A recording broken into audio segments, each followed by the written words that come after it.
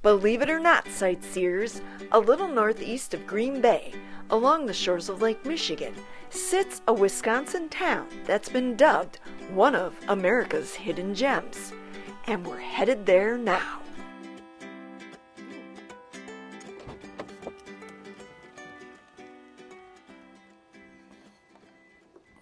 Hey sightseers, Sightseeing Sally here. I'm with Meander and Marty.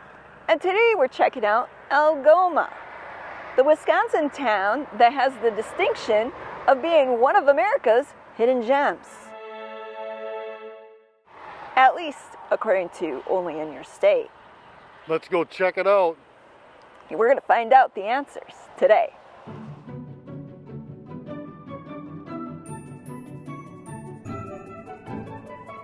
To start things off, we're exploring the waterfront because if you didn't know, Algoma is right on Lake Michigan here. And because of its location and being a former port on the lake for various industries, you'll find several shipwrecks out in the waters here, including the famous Christmas tree ship. As a matter of fact, one of the Christmas tree ships is still sitting upriver between two bridges in town here. You'll find that this sign explains that there is a shipwreck, the schooner Daniel Lyons, which is located about 8 miles northeast of here, somewhere out in the lake. If you look here, they show a model of the ship here in its heyday, the three-masted ship.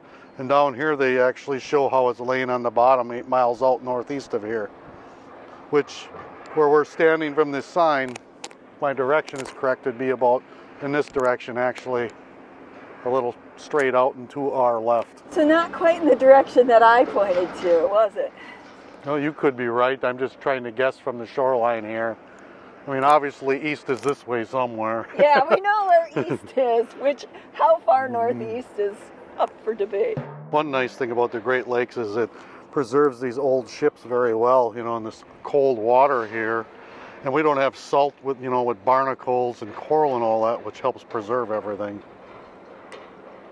You can see that there are a variety of boats docked here at the marina.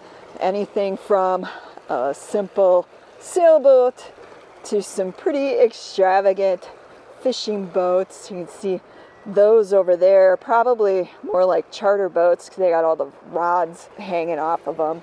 And if you're not familiar with charter boats, well, charter boats are just boats you rent and you go out on the water and go out fishing. They take you out. They're like a guide service. And they like to name their boats, like this blue one over here is named Cook's Catch. And you have the Obsession 4. And last but not least, you have the Sheet Show. You're making that one YouTube friendly, aren't you? Absolutely. I'm all about friendliness. Just look at me. Does this look friendly to you? Do I have to answer that? With tourist season basically on the end and school starting and the holiday now over, they are working on the breakwater, repairing it, restoring it. And being that Algoma is on the water and sound carries throughout our video today, or episode today, you'll likely hear them working in the background. It's just the nature of how things work when you're on the water. Over here where Marty is standing, you can see an old anchor that's kind of just hanging out here by these flowers, this flower bed. One thing about those anchors, as large as that is, believe it or not, they do come a lot bigger out here on the lake.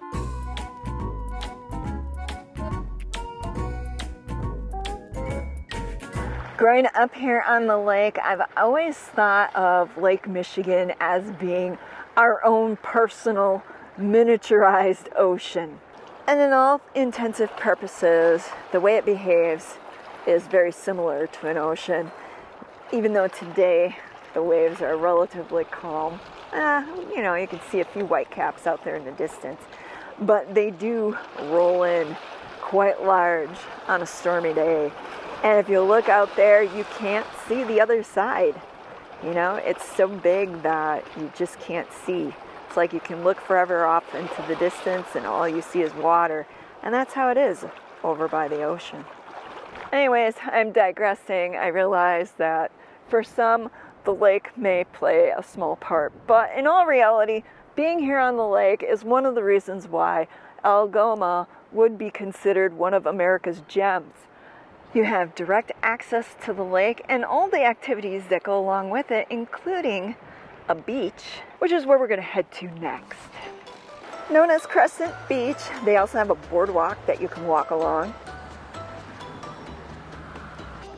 You can see today there's more birds on the beach than there are people. And that's because we are filming midweek, school's back in session, and really after tourist season ends, the locals find the beaches a lot more quiet, where you can take a stroll along the water shoreline without bumping into kids or other adults, which rarely happens during the height of summer and tourist season.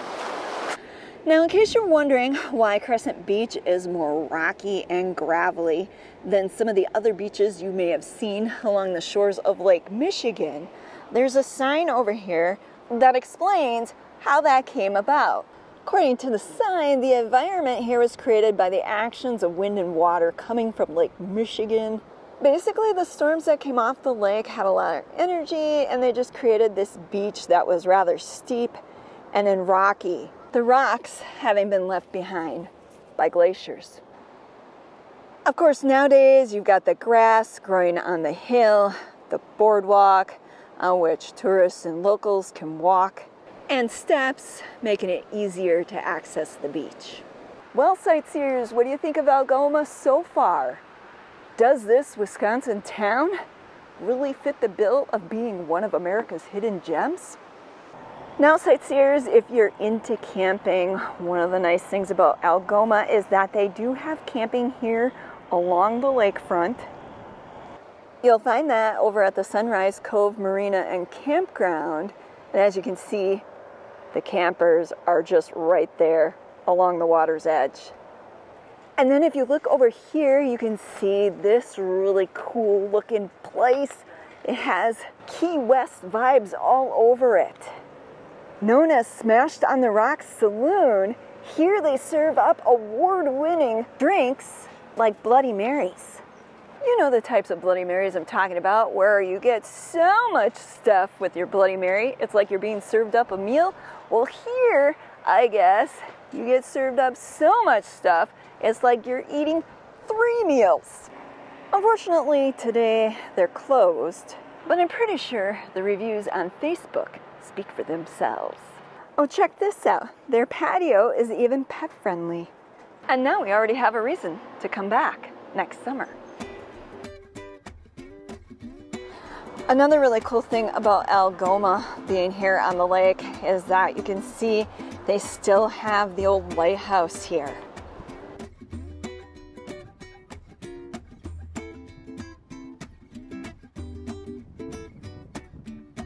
Obviously, you can't get out to it because they have the stairs, you know, covered with metal to keep looky-loos from trying to make the dangerous ascent up and across. Should have brought our radio, Sally. You can see the sign to energize the foghorn. Key your microphone 5 times on channel 83. Too bad we didn't bring our radio along. We could have set it off for everybody. As interesting as it is to see, for insurance purposes, I am not recommending this as a sightseeing stop if you come to Algoma, because it does seem a little bit hairy-carry, a little sketchy to be out here, if you ask me. While we're out here, I do want to point out, however, how beautiful the shoreline looks from here. And you also have a really great view looking towards the town. Next up, one more reason why Algoma would be considered a hidden gem in America: the Von Steele Winery. Open daily from 10 to 5, they offer wine tastings for a nominal fee. This isn't my first time coming here. Back in the day, many years ago, came out here with a couple of girlfriends to check it out. Back then, I think they actually offered free wine tastings. Before we go in though, I just want to point out that this building is on the National Register of Historic Places.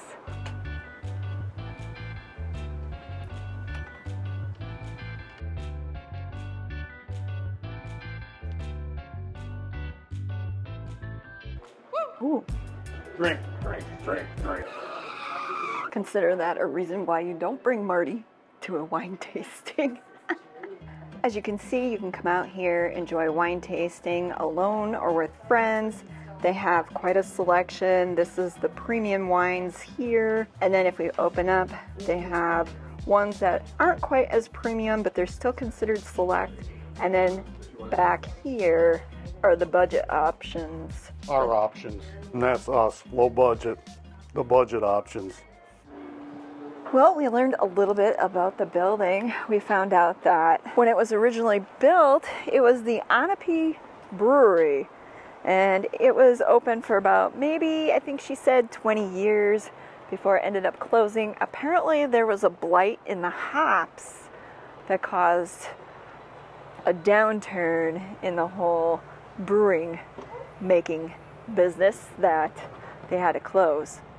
Now, if you are the type that prefers cider or beers, you can come over to this section here and do some tasting as well. Having done the wine tasting, we're not going to do that today. But if their brewery and their cider making is anything like their winery, I can assure you it's definitely worth a stop if you're into that sort of thing. This building here looks like it's probably original. I like how they got the Purina chows on it. Every once in a while you still see that checker pattern on old mills and stuff when you go around. So I'm looking over at the side of the building there. Is that sheet metal that's on the side of the building, Marty, or is that something else? That's old tin siding. We've seen that out west on a few places. I also like the old tin roof that's on it too, that's original. The other thing about this section of town that I find interesting are these old towers here. And those are probably old grain silos. You can't see, right behind it is the river. So they might have brought the grain in along the river here somewhere. And then they might have just dispersed it into wagons, or they might have bagged it and then sold it right here in this feed store.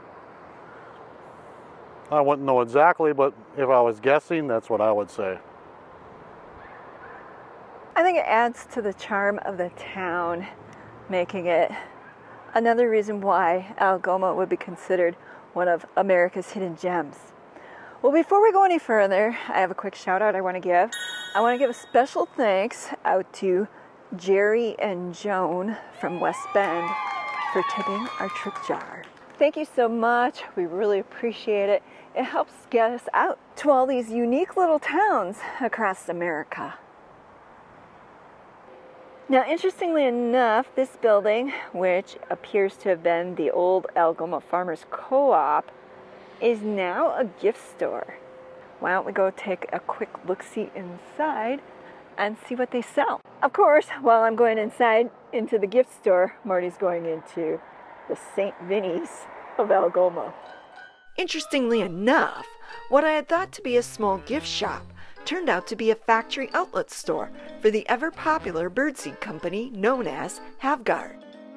And while the majority of items in the shop are indeed birdseed, you will also find some rather unique gift items representing the local area.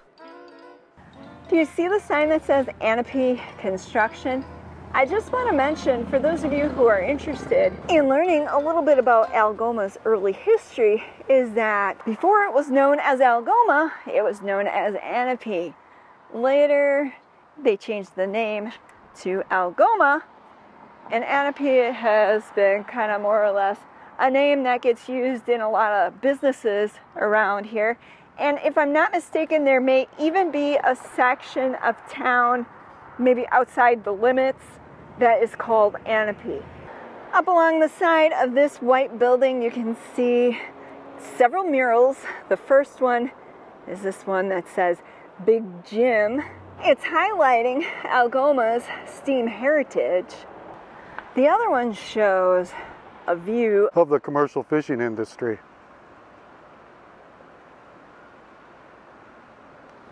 Frank Colbeck and Sons. All men's all wool suits, $15. That ain't happening today. You can't even buy wool socks for $15. We're heading into the downtown area of Algoma, and you can see it is very quaint. Has a lot of old historic buildings. I imagine there's a lot of neat venues here, some really cool shops that you can go visit, like the Secondhand Rose. And here's another view of the Secondhand Rose. I like that. Almost looks like a castle to me. Yes, that is definitely a neat building. I wish we had more time. We could run inside and check it out.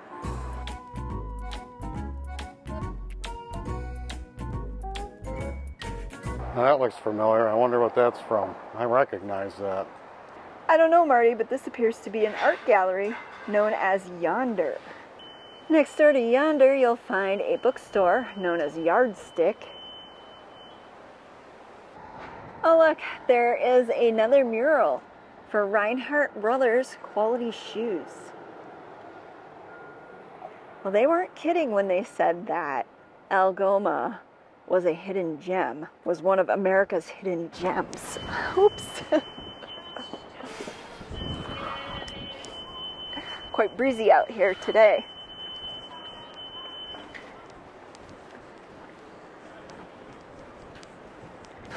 Now that I got my hat secured onto my head, I want to point out the mural that's on the side of this next building.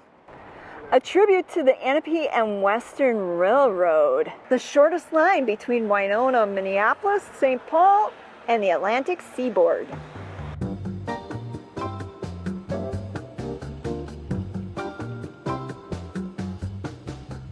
On all the buildings here, this old Bank of Algoma building from 1913 has got to be my favorite. Look at the old pillars here. That building looks like it's faced in limestone, and those pillars look like they might be like a gray marble. Just amazing. I like how it curves in on the sides there, and it's tucked into that cove, the door. Look at Marty! He's a dog! Well, he looks friendly. Oh, he's wagging his tail! Oh, he's so cute! Uh-oh.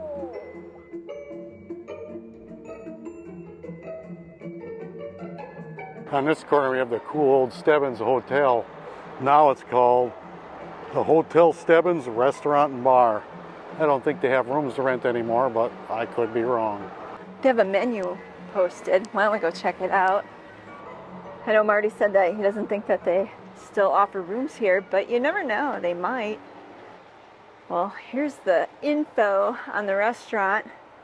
It's closed Sunday and Monday. And Tuesday and Wednesday, the bar opens at 4:30 with dining starting at 5, with the last seating being at 8. And this is what's on the menu. Steak and seafood. Two popular favorites.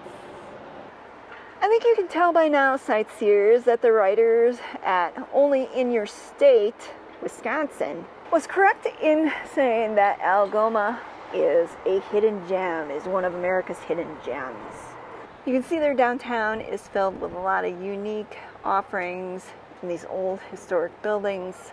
Places like the Ladybug Glass Studio and Gallery, Bella Luna's Apothecary and Boutique, and the Steel Street Trading Company and Gallery. Not to mention sightseers, Algoma is about 25 minutes from Sturgeon Bay, which is the start of Door County. Staying here in Algoma keeps you out of the craziness of Door County. Door County is a huge tourist attraction in summer, and by coming out and staying in Algoma, you can avoid that, but yet still be within easy driving distance of Door County. And it's trivia time. This old building that's sitting on 4th Street here in Algoma. Can you guess what this used to be before they took the letters off the sign? So you're going to explain what it used to be? Or are you going to keep me in suspense? I'll let you know at the end of the video. Okay, because I have no idea, sightseers. Now, some of you might be wondering why we haven't stopped and gotten something to eat. Well, it is the end of tourist season, and a lot of places are closed at this time of day, which is no big deal. You know, we brought snacks, whatever, to hold us over. But I want to point out something that you probably wouldn't see anywhere else here in Wisconsin. That, what does that remind you of? I don't know if she ever graced the front of a ship here on Lake Michigan, but she certainly brings something to the vibe here on 4th Street. This is right up my alley. Son of Scallywags, the original 5-star dive bar. That's my type of place to be drinking them at. Yeah, that definitely looks right up Marty's alley. One place that I used to frequent years ago was Cafe Talazzo. Back then, it was a great little venue to grab a coffee, a tea, and a small bite to eat. And according to Google reviews, it has a 4.6-star review rating. So I would say that that still holds true. Well, sightseers, it's getting time to wrap this up. What do you think? Did Algoma, did this Wisconsin town, is it really a hidden gem, one of America's hidden gems? Why don't you weigh in and let us know what you think? I know we weren't able to show you everything in this Wisconsin town that makes it one of America's hidden gems, but you know, that just leaves the door open for us to come back. As for Marty's little quiz, The answer is Ben Franklin.